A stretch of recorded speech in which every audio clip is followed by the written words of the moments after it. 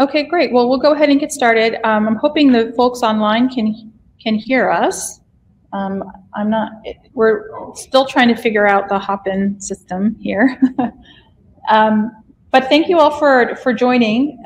My name is April Elsey, and I'm the Director of Product Management for ProQuest, Dissertations and Theses. So what that means is it's my, all of the sort of dissertations and theses related products and services that ProQuest offers, including ETD Administrator, our free ETD submission workflow tool, fall under my responsibility. I joined ProQuest about 3 years ago, and I came a while ago, like many hats ago. I was an academic, so I had a STEM degree, PhD degree, and I went through the traditional path of postdoc and then went on to be a researcher, and was at Michigan State University for about 8 years. And go green! I'm an ag school person, so I've been big ag schools is where I sort of grew up in my academic journey. And then I made a segue from the academy to education technology, because I was interested in building tools for teaching in large classrooms, so technology-driven teaching, as well as online learning. So one of my first big asks of my department was to build the first fully online genetics course for my department. So that was where I started getting into technology. And I recognized that there were a lot of really cool things you can do with technology and teaching, but they weren't all being made the way I wanted them to be made. So I thought, well, wouldn't it be cool if I could make the decisions around what was being made to have a broader impact across higher education? And that's how I found product management. And it was I didn't wake up and go, I'm going to be a product manager when I grow up. It's how I ended up here. And I haven't looked back, because I really enjoyed being able to apply my experience as a grad student, as a faculty member, to the higher education space. Dissertations and theses fits very nicely under that, because I understand many different aspects of that journey. And so I joined Clarivate, like I mentioned, 3 years ago. And since then, I've really been focused on bringing dissertations and theses to the forefront as the valuable type of content that they really are. They really are unique in the academic output of research. And it's because there are so many valuable pieces of information inside dissertations and theses that never see the light of day outside of that document. They don't make it into the peer-reviewed, top-tier journals or peer review at all. Grad students may decide not to submit their work to be published, or it may never get published because of peer review, but that doesn't necessarily mean the quality isn't there. And so what you end up with is a lot of information that, because of the digital transformation we're seeing, you can get into the dissertation now and really harness and find such amazing connections amongst historical information, especially around diversity and inclusion, studies of looking at historical patterns that you just can't do without taking a look at the dissertation and including them in your research. So I see them as highly valuable. I know everyone in this room will agree with me. And so I felt I've taken on this mission to try to make them as discoverable as possible within our own platform, adding enhancements and metadata enrichment, but also working on our ETD submission tool to bring and make it easier for the information to be submitted, processed, and then made part of the various, whether it's your institutional repository or on PQDT itself, making sure that information gets as widely and broadly disseminated as possible. So that's my story. And then here today with me is Lucas. Would you like to introduce yourself, Lucas? Yeah, hi everyone. My name is Lucas Otto. Unlike April, I wanted to be a product manager since I was a child. And I've been with ProQuest for about 7 weeks now, so I'm relatively new. I'm not new to product management, but I'm kind of new in this area. But it's fascinating to me I don't have a PhD like many of you, although I do have a law degree, and so I don't know if that counts as anything, either against me or for me. I have a long history in publishing product management, to be honest, and I'm really excited to kind of be here, and been learning a lot from everybody here, which is what more can you ask for at a conference, just to learn. And then hopefully today, we're gonna show you some things and get some feedback from you on some great ideas, or just things that you're dealing with on a day-to-day basis in the dissertation process, and really take that back with us and kind of build the tool the way that you need it to be built. That's correct. So our goal today, then, we'll be talking to you a little bit about the roadmap for ETD Administrator. So where we are so far this year, things that we've released, things that are coming in the near future. And then what we really hope to do is, as Lucas mentioned, is to harness from you our next North Star. Like, what is our North Star for this product, so that we can meet the needs that you have that are the most urgent and most valuable to be solved. Not to say that we won't continue to work on some of the smaller things as well, but what we're really hoping for is to get those next couple of things that are going to really change and help the students and your workflows, and of course your mission of making that content available and disseminated as widely as possible. So first of all, I would like to start. So I want to see if I can move my slide without having. How do you move it if you don't have it? I know what I'll do. Like this. Can I show it? It was working before. Let me try this. Aha! All right. So the themes of this year have been really delivering value to admins and students. So I've taken on these products relatively recently. So I've been spending quite a bit of time diving into ETD Administrator as it is today, and listening to you tell me what is working and not working, and really focusing and ramping up our engagement with our users. And through our ideas portal and interactions with discovery communities that we've had in the past, as well as Austin's long memory of hearing what ETD Administrator users have been wanting forever, we've come up this last year with 4 themes. One is helping to easily manage embargoes, which is always near and dear and a challenge. So making sure that we are enforcing our embargo for you strictly. We have a very rapid response takedown policy. Should there be a change to the embargo, updating embargo dates, releasing when embargo is expired, and all of that is taking place.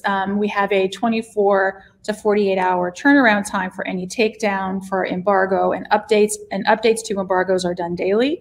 So we are really proud of those new, and it's not only new, but I guess incremental changes that we've been executing to ensure that you can trust us to manage your embargo as you would like it to be managed, or if you allow the students to do it how the students would like it to be managed.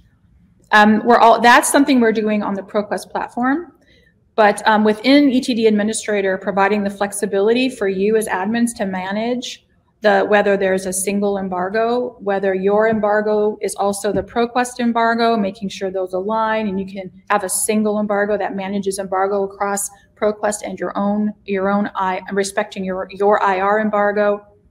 And then what I'd like to see more of, and which we aren't doing yet, and I think we have an opportunity, is to really find ways for you to educate your students in ETD Administrator about embargoes. Like, what is an embargo? What is the impact of putting your work under embargo? Because we've heard from our graduate school deans as well that they're struggling to have students not always just put their work under embargo. They're hearing a lot of different information, and when it's under embargo, it doesn't have as much visibility. It doesn't have that ability, to be visualized and accessed. So helping students to make informed decisions, or helping you to help them make informed decisions around embargo. The other is improving our communication workflows. So this year we released our customization of email templates. So you can go in and set up your email templates the way you would like, which has been, I think, really well received. It's been a long ask. So that was our big release of this year. And then now we're also working on a new way for you to track the email history of your interactions for a submission. And with that history, be able to resend, to view, update, and resend an email all from the same page. So that when the students say you didn't send the email, you can say, well, here I have the record, I sent the email, you can resend it, you can change the email address right there in case you sent it to the wrong email address, and you've got a rolling history of those communications with your students. The other is really trying to allow you to have more autonomy in setting your site settings. So, you know, there's no reason why, in my opinion, you can correct me if I'm wrong, you can always call customer support, but if you don't really want to call customer support to change your logo or update what you call your site or your degrees that you offer, your list of departments, all of those things, your checklists, that's not on here, but it's a big ask that we've heard you ask for. Right now, we're working on releasing those ways for you to just be able to own your own management of your own site. And that is a theme that we will carry forward. There's a lot of opportunity there. And then what's coming soon is we're really trying to re-envision how we present to you the different the tracking of your workflow with the student.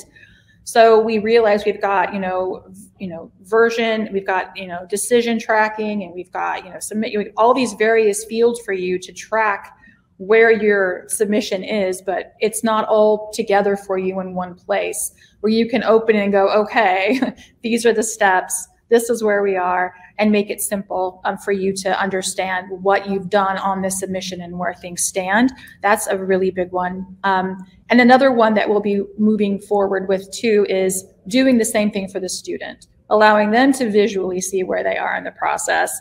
Track it, you can imagine like a little line with dots, here's where you are, this is what to expect next. And also with their orders, because they do place orders through us. And I hear they call you too, like, where's my stuff? And then they call us, where's my stuff? And a lot of that could be completely self-service. If we had it with an ETD administrator, they can go and look and they will, be able to tell them where their order is and set expectations for when it will arrive. Because with shipping and supply chain and all the things we've been under, it can be a while, and they get anxious about it, and they shouldn't be calling you to ask you where our order through us is. So to help them too, and to help you as well. So that's sort of where we've been thinking for this year, going into 2023. So what we've released this year is that now you can, through, this is not yet available for you to do, but it will be an admin feature for you to go in. We can turn this on for you today, but eventually it'll be for you to do yourself, is setting up embargoes, a single embargo, so that you can see this little line right here. Do you want your IR selections to, govern the ProQuest embargo? You just select that and that's it. So once you set your IR embargo settings and the student goes through the process, it's automatically what ProQuest respects. So that makes it simpler, because there was confusion around having two different embargo types and the students would get confused and there were different settings. And so we've heard for a long time. So that is already available to you if you would like it turned on for your site. And like I said, eventually we'll make it so you can go in and turn it on yourself. The email template customization, we did this already. You guys have seen this. This was released before, but you can go in now and you can update your email templates. I won't spend too much time on that because that's been out for a while. If you have questions about it, please feel free to ask me and I can walk you through it. What's coming soon? So later on this year, it's a really small thing, but I think it'll help the students. It's right now when students will have a revision that they're supposed to be submitting, they'll go through and they'll go, oh, I uploaded my revision, but they forget to hit the submit revision button. And so it sits there and they're like, well, why isn't my admin working on my revision? So we send out an email to remind them that you have to go back in and submit make sure we recognize that they have uploaded something, but they never hit the submit button and it's been sitting there. We send them an email that has this. We've noticed that you have made revisions, but you haven't submitted them yet. And until you submit them, your administrator won't be able to move forward. So please go to this page, and we link them directly to their submit page. All they have to do is click the submit revision button, and that's it. And then it takes them, and it's simple, right, for them to be able to do that. But it's a big deal for them and for you, because then you're not waiting and they're not waiting, right? So that's something that we've just rolled out, or will be rolling out sometime this year. And this is what we're working on for the future. So this is an actual prototype of what we're building. But what you're seeing here needs work, and this is where you guys come in. So this is our initial vision. Is you can see here, there's this email history button here under your manage ETDs. This email history, then, this is a snapshot of here's the various emails that have been sent. This was when it was sent, who sent it. It would be you. The details you can open and view, and then you can resend from here. So you've got your email correspondence all in sort of chronological order.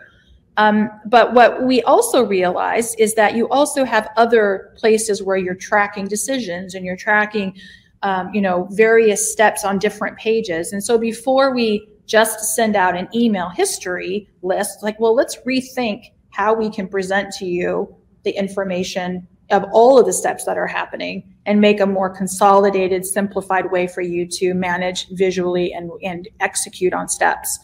So, based on your feedback, we could release this email history and give it to you, and you can use it, or we can get your input. You say, well, maybe we want to rethink this, or a combination of both. So we're hoping that to get feedback from our users about how they would like to see this. So for example, here's where if you view that, if you in this email history, you hit view email, it'll take you here. You can edit the email address, you can edit the carbon copy that you're sending it to, and you can hit resend. But you also have your view decisions list. Like, well, isn't some of the emails part of your decisions?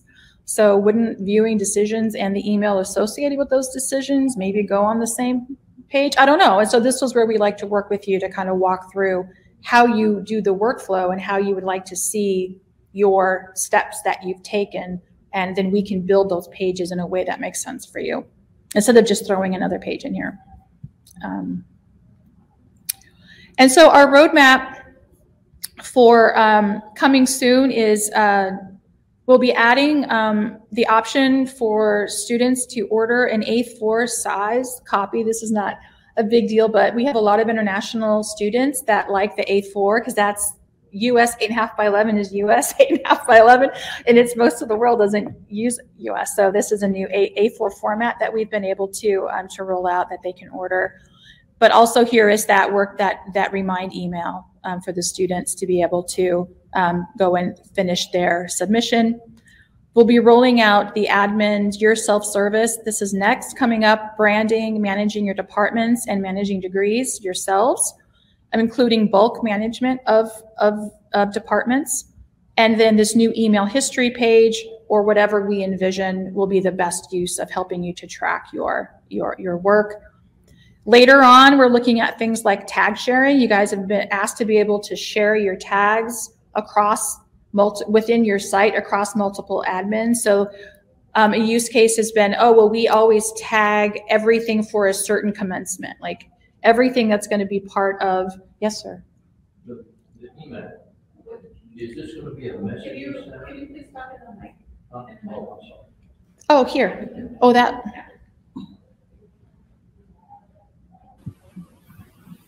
Is the email that you're showing? Is the email what you're showing up here, is that going to be a messaging center where we can kind of isolate communication with the students and so forth within ProQuest? No, but we have had that asked yesterday by someone else as well, wasn't it? Good.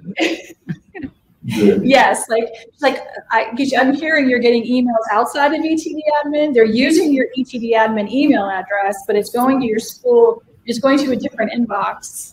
And it's not an ETD admin, and then you've got your ETD admin. We need to isolate our messaging programs. Yes. Because we got email all over the place. Yeah. And that will relieve a lot of some of those challenges. Yes, thank you, Larry. Yes.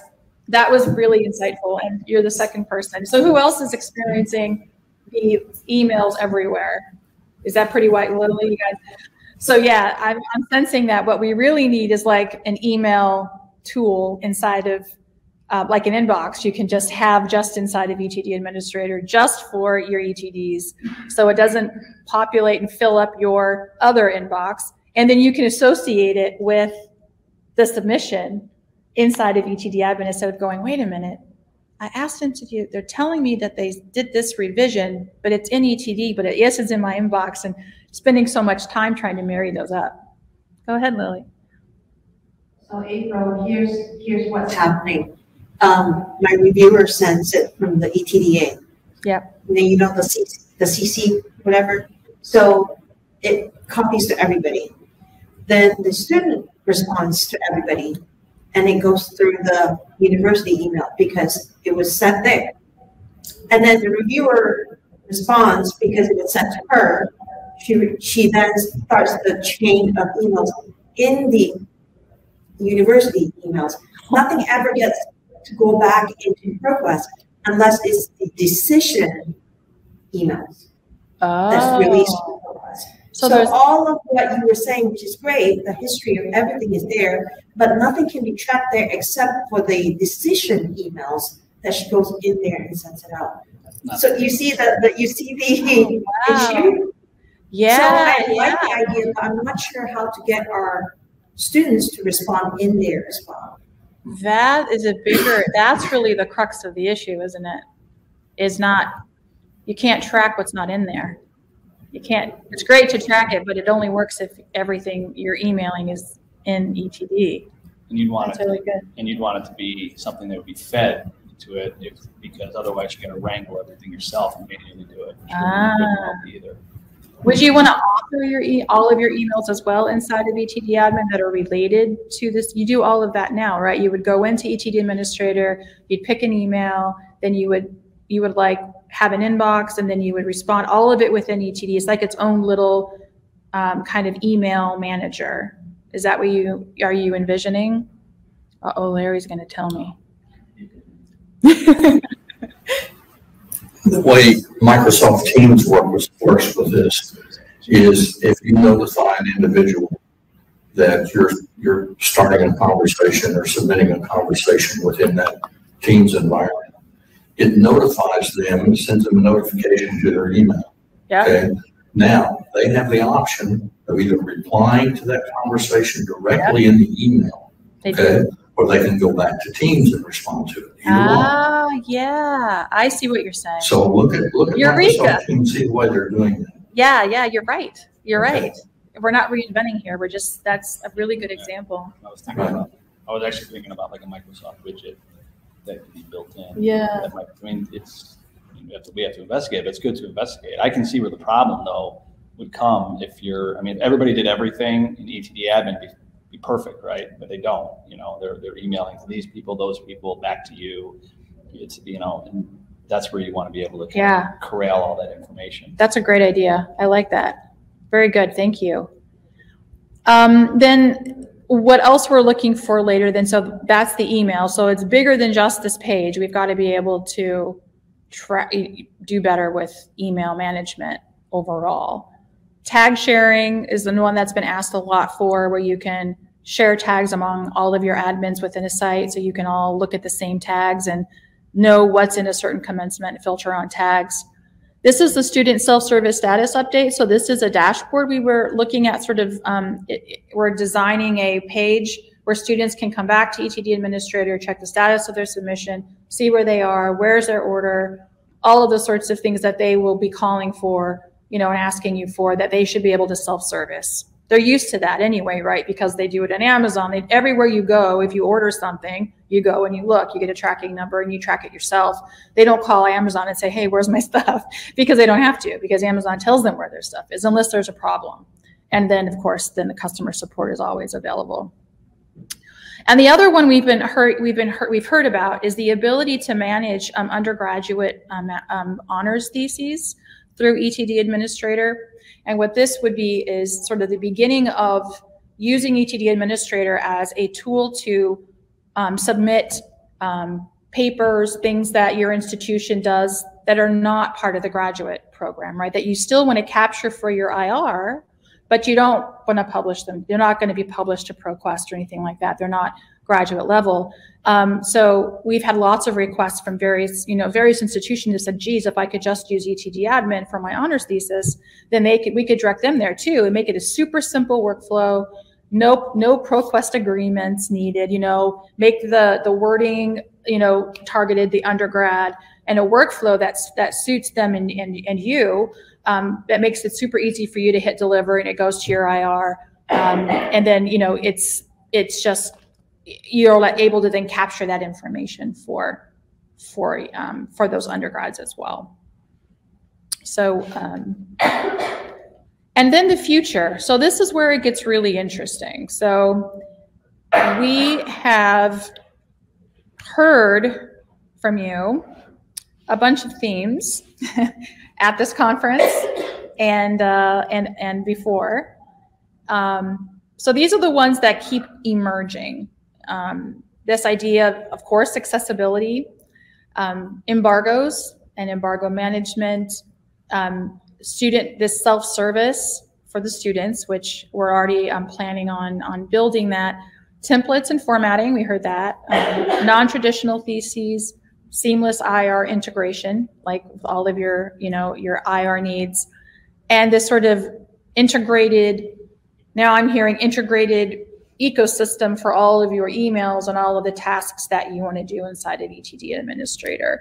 And this is a great list. So I'll turn it over to you, Lucas. Yeah, so, this list along with, and we'll get to the next slide in 1 second, but, this is kind of a list of, what we're hearing from you, but, kind of, big areas to kind of expand and kind of grow. And, one of the things that we want to do is we want to build, the tool to focus on the things that you focus on, right? That your students focus on. And so these were some of the ideas. And so, one of my questions was, and we can actually have, I think is formal or informal, and this is with the people online as well, is to kind of, look at this list here and really just question if anything stands out as something that would be something really important that you see. For instance, I've heard, in the last day and a half, accessibility and embargo management being two areas. Is that something that resonates with all of you as important areas to kind of look into? Or are there others on this list or not on this list? So I guess what we're asking is, if we did a poll or you guys would share, just tell us, so if of this list, what's your number 1 or 2?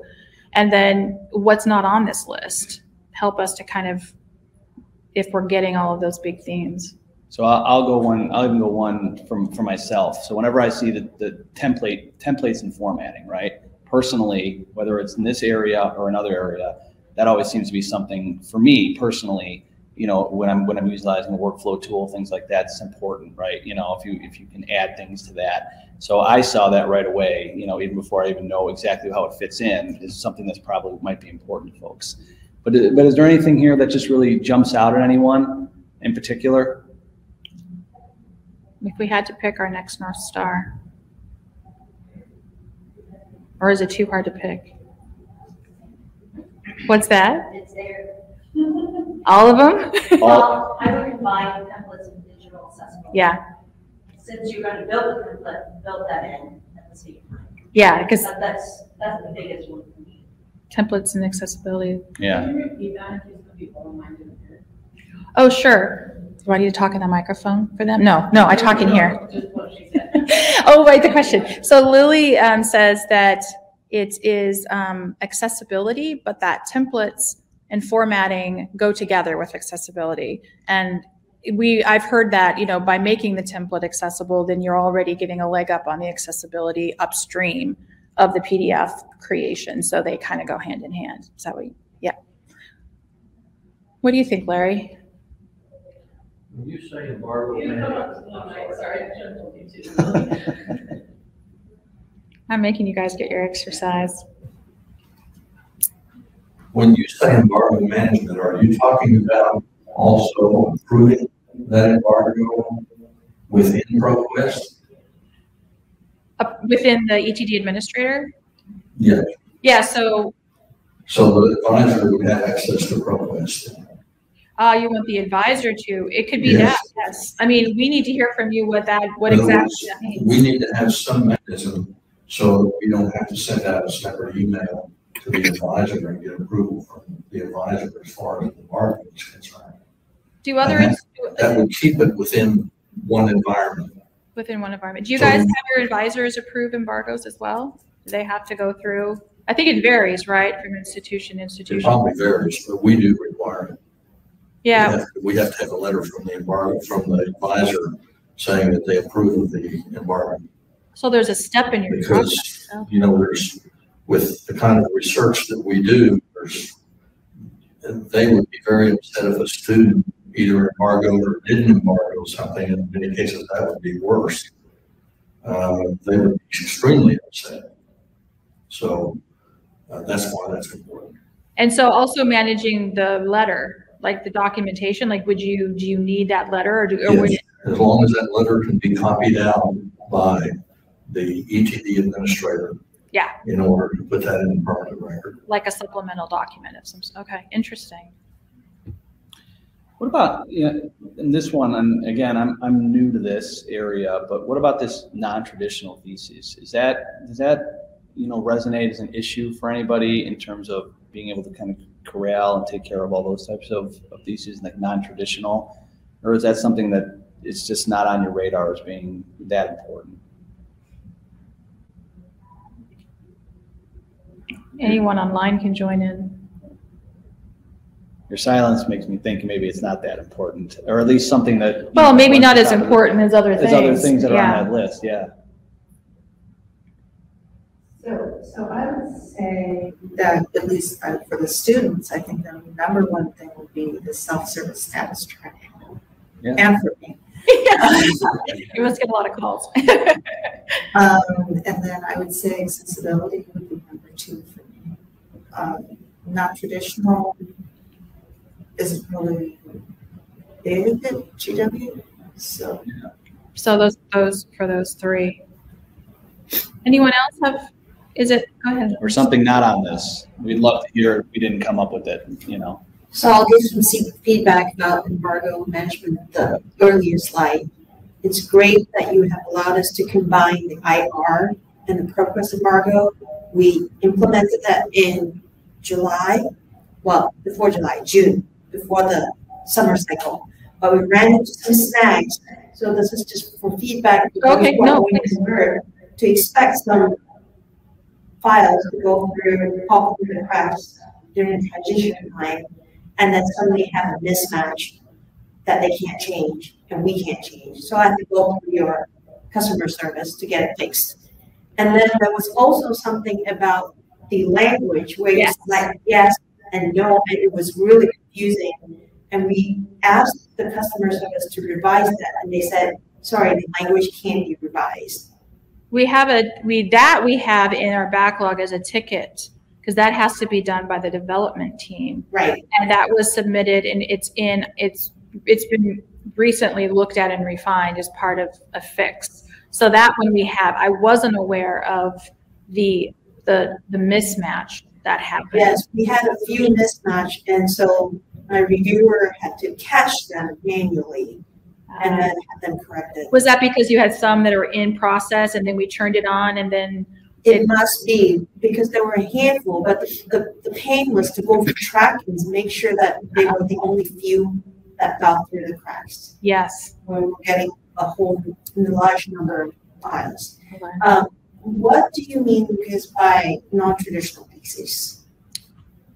We're talking about yes, we're talking about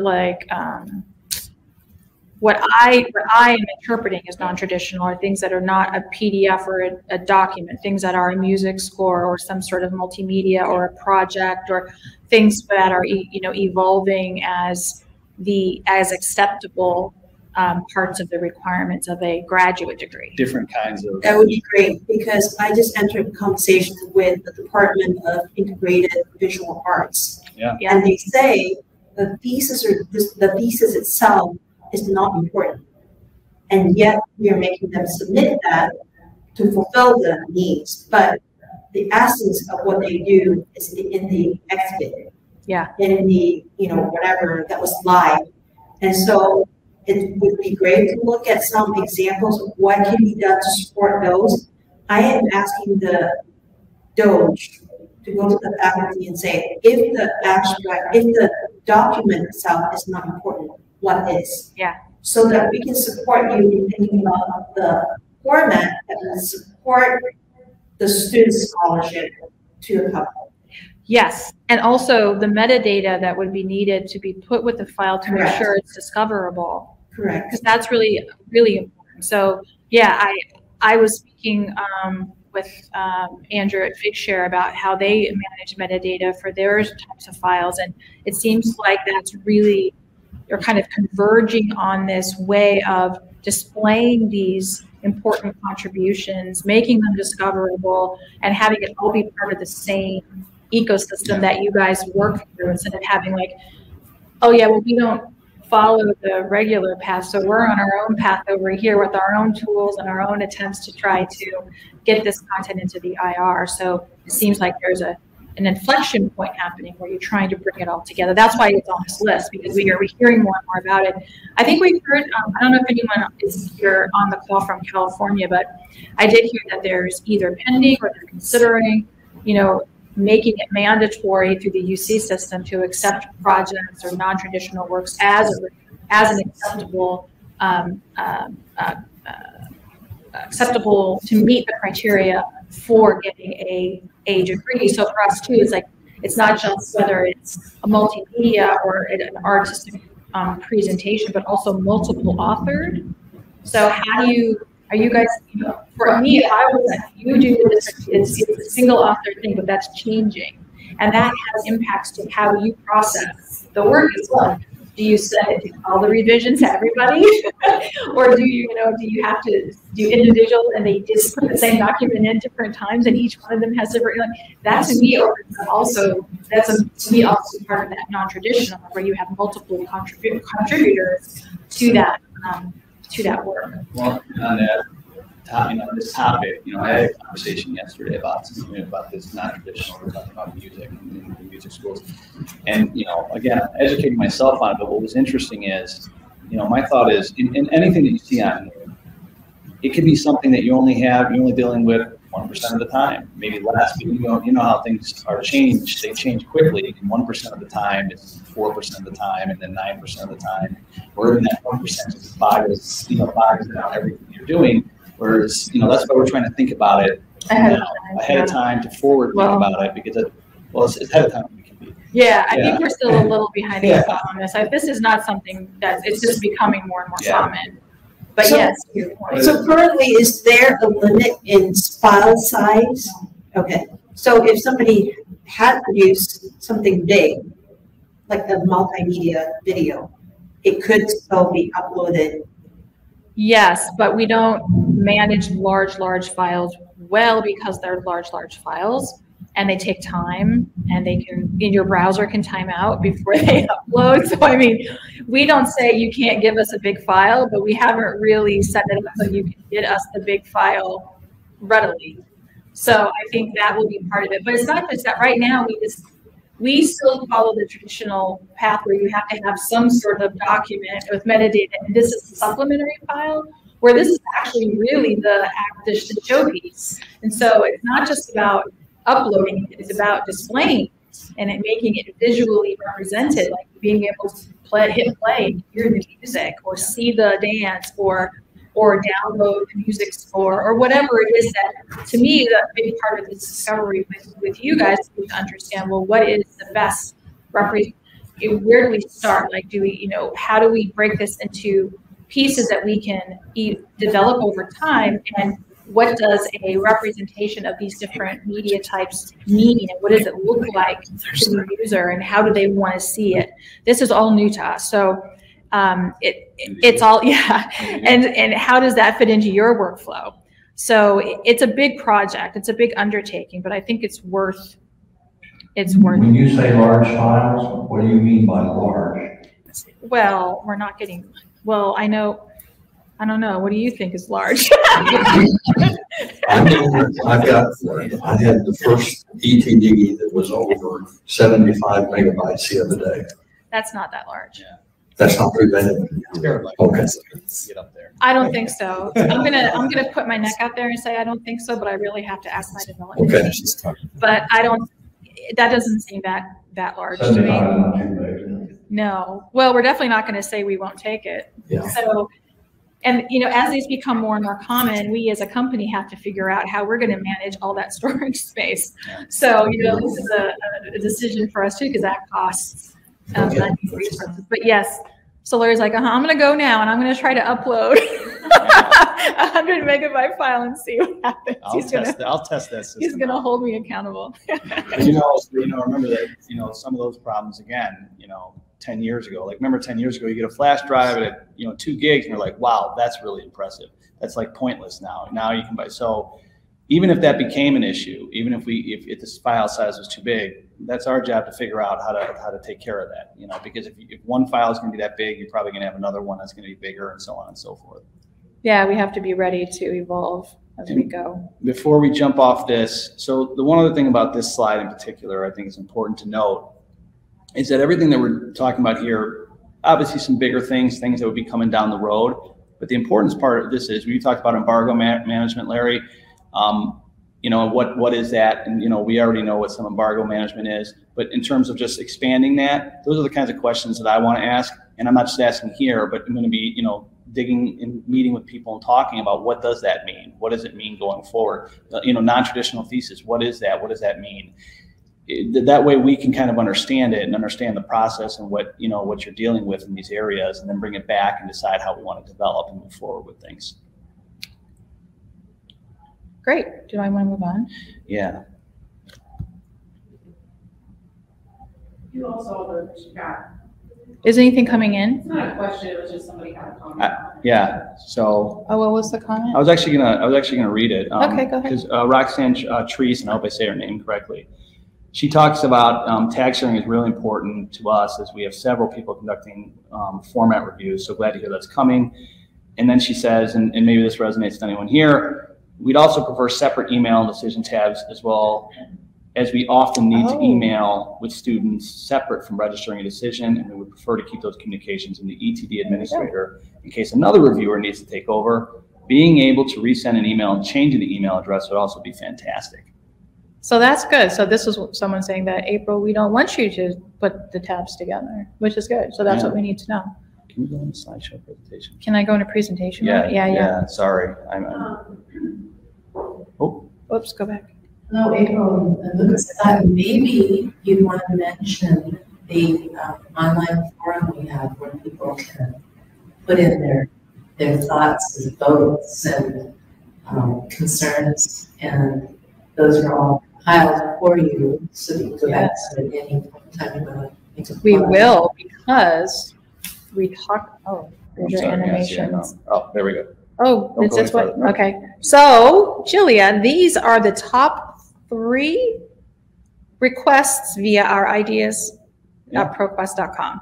So we have an ideas portal, and you can access it through ETD administrator, or you can go there yourselves. This is where you can go and look for ideas of other admins who have left, comments and ideas, and vote on them, or add your own idea for them to vote on. And so these right now are 2 of the top ideas. Oh, whoops, you're not seeing it. We're not seeing it. Ah. What's going on? Oh, we're not seeing it. No, the slideshow is not. Dump that picture. There. Being able to have something simple like check all on my checklist option. Believe it or not, that's like one of the top voted requests for ETD admin. Add degree date filter for reports, and then make tags visible to my whole team.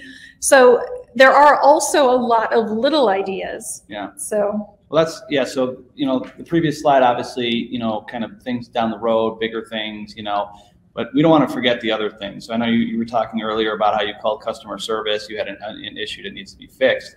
But this is an area to kind of submit those kind of ideas that help your workflow, right? An area where you can say, you know, hey, the checklist page, check all option, you know, this would be really good if you could implement something like this. This would help me out.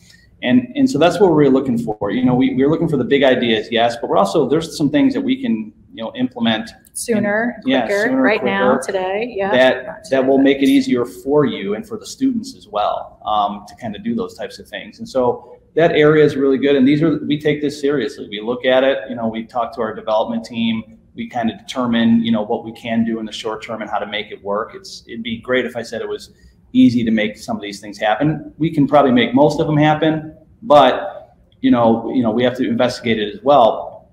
But I think the really important, you know, note here is that while we want your advice on some of the bigger picture things to move forward, even stuff like this that helps you day to day that you're seeing, you know, maybe a button is in the wrong place. Maybe it'd be better if, you know, we had you could check all option, you know, at the top of the list, so we don't have to go through and check this person. I think they said it there. I don't want to individually check all 25 boxes. It makes sense to me, right? That's a workflow functionality thing that if we can implement, we'll do that and bring it right back to you. So in parallel, our goal is to focus on the little things, the things that we can do today in ETD Administrator that help you in your day-to-day, while learning, developing, and moving forward with our North Stars, right? Trying to figure out what the next big thing is. So we have a discovery community. I've given you some of I have little cards. Some of you have those cards. Some of you have been a part of the community before, where we would like to get the ETD admin together. We'd like to build a community where we can hear from you about some of these smaller things, the North Stars, where we want to go, and get your feedback so we ensure that we build, you know, that next best thing according to what you need and not what we think you want, right? Because just sitting here today, I've learned, you know, 3 or 4 really important things that I had not learned before, and that's just a few minutes with you. So that's it. So we open it up to questions or ideas or suggestions, and yeah, we just want to hear from you. Anyone online as well. Yeah, anyone that has any questions. Again, this is your mousetrap, you know, so we want to build it the way that you need it to be built to do all students are not the mice. No, they're not. It's your mousetrap.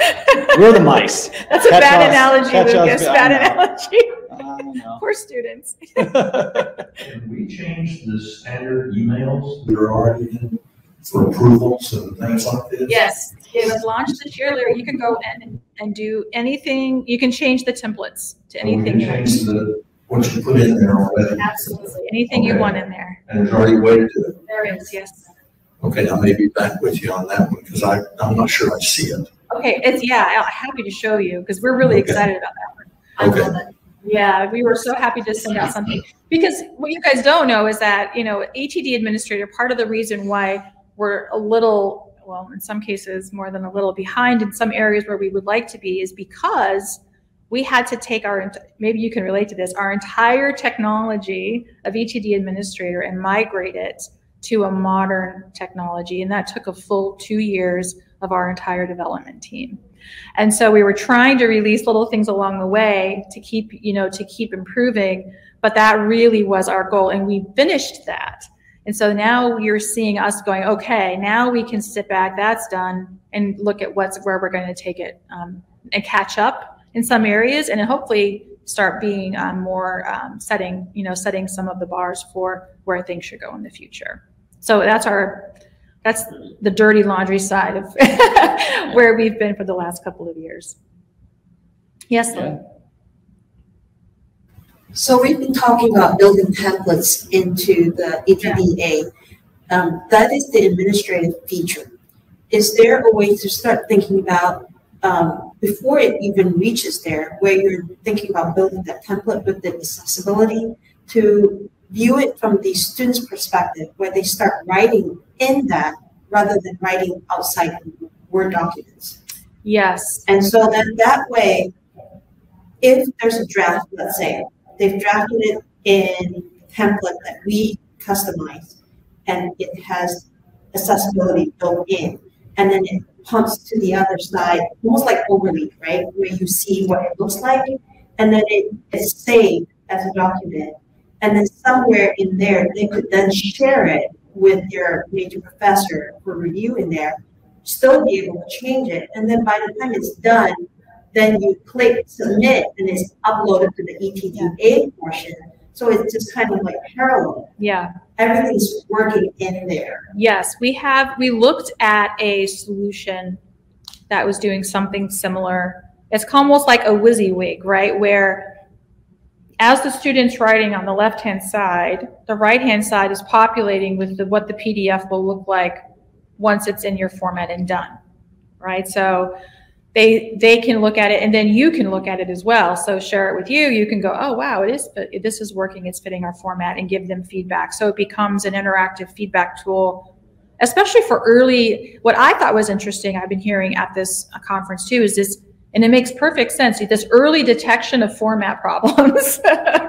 Get it checked before they're written all 500 pages, and then have to go back and change every figure and every margin and all of those things. So I see this also as a way for you to get a sample or a check to see that they're on the right track early on, early intervention. So we have looked at that. Now we didn't. Now what we did was we went and we did some research to see, oh, is the formatting, challenge? Because let me step back. So what I did first was I went to the graduate students and I did a survey. I got like 600 or so grad students, and I asked them, what was like the #1 pain point you had in grad school? Like, and I gave them choices, like, was it worrying about getting a job? Was it, your, family responsibilities, all those things that grad students go through? Do you know what their #1 challenge during the process was? Getting their dissertation ready to go, submitted, formatted, and out of the way. I thought it was going to be getting a job. Like, that would be their #1 concern. But in that moment, that is what they're most stressed about and what is hardest for them. So I said, aha, well, how about we help overcome that by making the formatting as easy as possible? All they have to do is do the writing, focus their energies on making good quality content, and then let the formatting kind of automatically happen on its own. And that's what started us looking and doing research on this. But surprisingly, and maybe you guys, I'd love to hear your feedback. Surprisingly, we were hearing that formatting is a thing of the past, that no one's really holding anyone, that it's going to become, it's less important than it used to be. And so don't worry about investing in something that the future is that it's not going to be there. So that's why we sort of said, well, maybe it's not something that if we do now, in 5 years, you guys won't need it anymore. And that's where we kind of stopped thinking about it. But being at this conference, I hear from this group that formatting is still a big challenge. It will not likely go away anytime soon. But then I also I was talking with Jess, who's a member of my team as well today. It's like, but it's also about accessibility. So when you think of it, it's not just about whether, and I know there's different camps around, it has to have the brand of the university and it needs to be consistent and you have standards. That can be decided by the institution. But accessibility is a global problem, whether you have it in the strict format or not. And so by having a template and having that capability, my thought is you would give the institution the freedom to decide how strict they want to be in their format, but regardless, the output will be accessible, whether it's highly formatted or not, right? So that's where my thinking is now, today. So, and you'll be happy to hear that there's like an accessibility council at Clarivate that is, starting to really, we always have had accessibility and talked about accessibility. We integrate accessibility into our development and of our web application. Content accessibility is harder because we're looking at old, retroactively looking back at content we made years ago that before accessibility was even talked about much. But there is a revised and strong interest in Clarivate for accessibility. So I think we have an opportunity is what I'm saying. It's coming together as perhaps, I can't make promises, right? But I need to make a case. And so one of the things about accessibility we were talking about, as a few of us around the table yesterday, was in order for us to think about supporting your use case for accessibility, we need to understand what accessibility means. And so, like, I asked a question today of the Kent State, I think it was Kent State, like, your WCAG is your standard, but what's your real standard, right? Like what are, like I said to you, like what are those 4 things I kept saying last night? What are the 4 must-haves to be accessible? And once you guys help us to understand what those things are, and I can say, okay, this is what accessibility means to our institutions. This is what they need from us. Let's forget about trying the dream of WCAG, which is not, it's still a good thing to strive for. But if we were to offer you 4 things that we could do to make things more accessible, what would they be? And then I can think about, well, what can we do to deliver those? So this will really have to be a joint project of hearing from you and then me, making the case and trying to build a business case and, and the investment buy-in from our institutions. Because I think it's an absolute, it's just such a glaring need for you guys. Yeah. It's a little after 5 p.m. More minutes. Okay, are there any comments coming in? There was no, just that one that we had. Okay. Just, real quick, just on this last slide, just to make sure, the discovery community, that little quote at the top, I always think is really important by Twyla Tharp. Without the little ideas, there are no big ideas. And I think that's really important. If you do have an interest in participating in this, you get to work with me, which is, I think can be a pretty good thing. But but you also, you're really going to be, feeding, the ideas and thoughts as we go through. What April just said about accessibility, right? If we get 4 must-haves from you, and Larry, you have 5, and 3 of them match up, that helps us kind of build that, what we need to do, build the tool, make it right, and keep having those conversations. So, it just really is important that we kind of build these. I've done these communities before, and they're always good to have because, again, some of these meetings, it's going to be the little stuff, the little ideas. Some of those little ideas do turn into big ideas, how to do things. So if anybody does have an interest online as well, anybody here, certainly you can come up to me. We got these cards to pass out if you'd like to. It's like a couple question survey, little questions, very easy to do. Or you can email me. I know sometimes, you just want to do that and say, I'd love to be a participant. But we should tell them a little bit about what that means. Oh. Well, being a participant means you have to give us at least 3 to 5 hours a week. No, I'm kidding. Yeah. We're thinking like what? No. I think what was our meeting cadence before? Was it every month or monthly? I think it was. So we had a discovery community. I think it was maybe once a month that we would get everyone together. It was kind of like a revolving door of people who would come. And then we would walk through new ideas, put up mock-ups of things that we were thinking about building, get your feedback. And then we take that back and then we bring it back to you again. Maybe early testers, we're going to turn, we can turn on a feature for your sites, if you want to try it out to see how it goes. And those are other options that we have, but it's not a big commitment and it's not meant to be binding. It's just opening up the floor to hear from you and, to participate in ways, that you would like.